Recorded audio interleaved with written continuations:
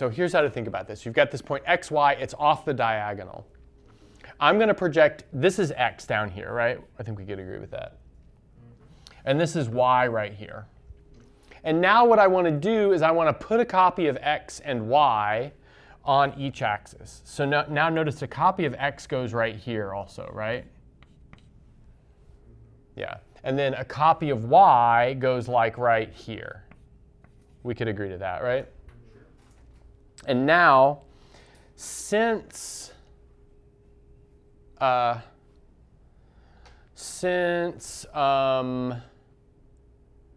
space is Hausdorff, we can find a neighborhood of x and a neighborhood of y that are non-intersecting, right? So let's draw those pictures. So this is our neighborhood of x. I'm going to draw it as an open interval, but really it's not an open interval, right? So there's a neighborhood of x, and there's a neighborhood of y that are non-intersecting. And then we can bring those neighborhoods up here also.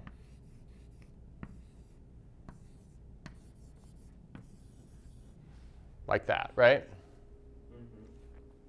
And now what we'll do is take this copy of the neighborhood of x, this copy of the neighborhood of y, and look at their product, which is open in the product topology. And notice necessarily it contains xy, and necessarily it also misses the diagonal, right? Remind me what the product topology means. Yes, good. So I think I just like made a demand and then just like was not polite about it. no, you should do that. Okay. Yeah. So let's say x and y are top spaces, right? They're topological spaces, right? So the product topology has the following basis. It has basis everything of the form u cross v, where u is open in x and v is open in y. Now that's a basis for the topology. That doesn't mean that everything that is open in x cross y is of that form. It means that, well, this is a basis for the open sets, right? Yeah. So check it out. This cross thing right here, that's going to be open, right? Because it's actually one of the basis open sets. Because this is open here and this is open here. So if you cross them, it's going to be open here. Yeah. So now that's the idea. It's going to miss the diagonal. So now let's write that down carefully. Right? Okay.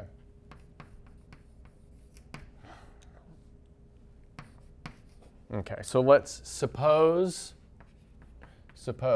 x is Hausdorff and xy is off the diagonal. So that means it's an element of x cross x minus delta. Okay? Now, so x is not equal to y, and x and y are in x, right? How do we know that x is not equal to y?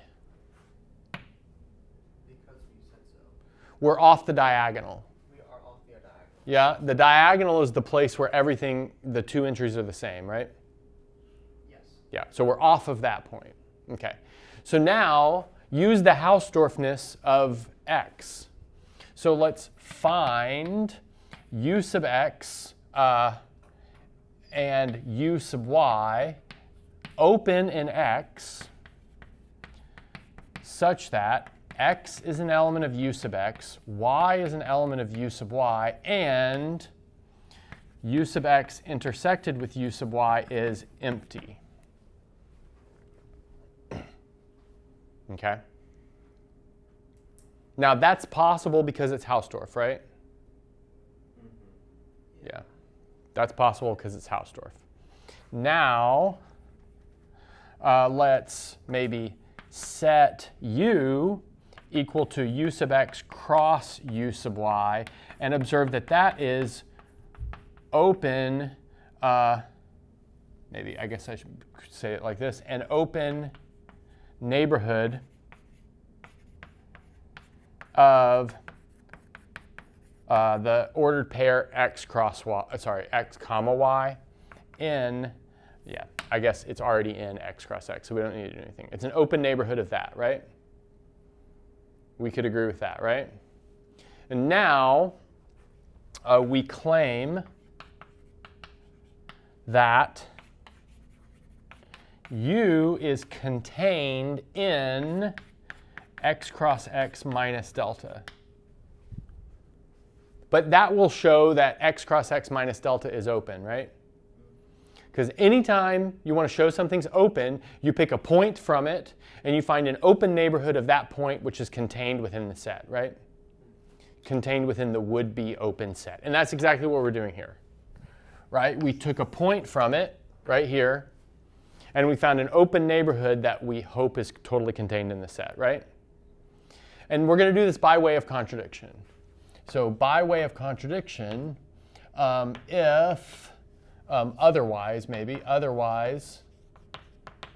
there exists a t in x such that t is an element of U intersected with delta. Wait, no, that's not right. Because that's not the right type of element. Such that the ordered pair TT is in U intersected with delta. There we go. So by way of contradiction, suppose that it's not contained here. But if it's not contained here, then it intersects with delta, right? Yeah. But now we want to show that that's a problem. So that means that TT is an element of UX cross UY, right? Because that's what U is. But look, that means that T is in UX and T is in UY. That's what it means to be in the cross product, right? But like, look, now just change that and to an intersection. But that's supposed to be. Yeah, which is empty. Good, so that's the forward direction, right?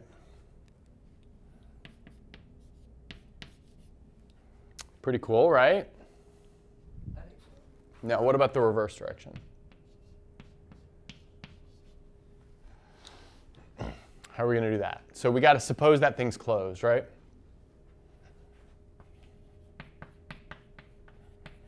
Suppose delta in x cross x is closed. Okay. Now we want to show x is Hausdorff, right? So how do we show x is Hausdorff? We take 2 points that are not equal, and we find neighborhoods that contain each one that don't intersect, right? That's what it means to be Hausdorff. So let's suppose that that's closed, and x and y are in x with x not equal to y. But if x is not equal to y, tell me where the ordered pair xy lives.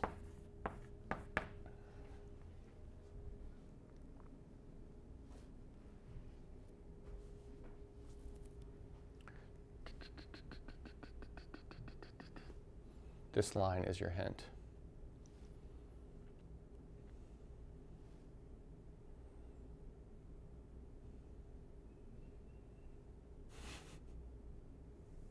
I'm always talking.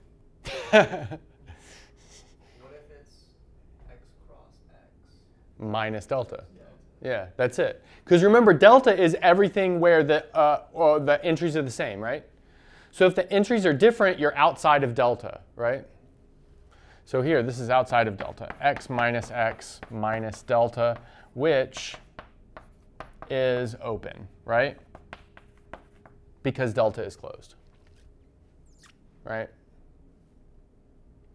But now, if it's open, then we can find a neighborhood containing the point that's contained within it, right?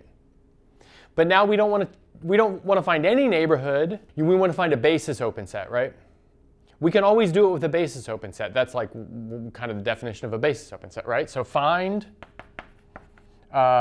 U, V, open in X with X, Y, an element of U cross V, a subset of X cross X minus delta, right? But now let's note that this means that X is in U, Y is in V. Good. So we've put our 2 points in open sets, right? And now we want to claim that these open sets don't intersect, right?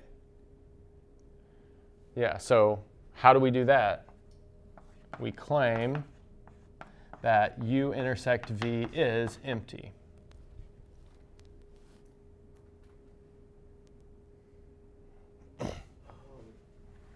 So if U intersect V is not empty, then we have a T in U intersect V, right? But that means that TT is inside of U cross V, right? But that's a problem because that is also within delta, right? TT is going to be in delta. But we're assuming that that is empty. So that's our contradiction. We know U cross V intersected with delta is empty by the kind of thing right above.